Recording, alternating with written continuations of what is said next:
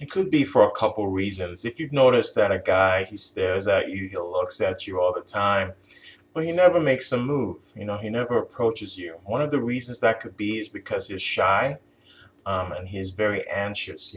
He doesn't know how to approach women, or he feels like you may not like him. Okay, so he's a shy guy. He's nervous. All right. Another reason could be because he's not sure of whether you would be responsive to him if he were to approach you.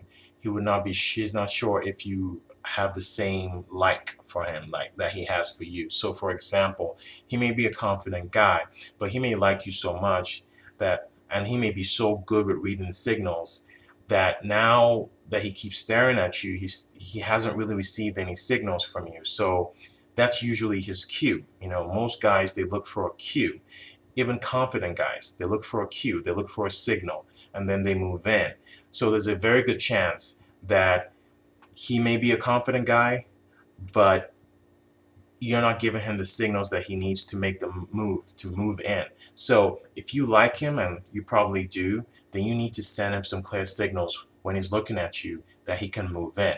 Okay, you need to show him some clear signals. One of the best ways to do that, return his eye contact, hold it, and smile. Okay, if you do this enough, a few times, he's going to move in if he's a confident guy. Okay, if he's a shy guy, then that's a different story.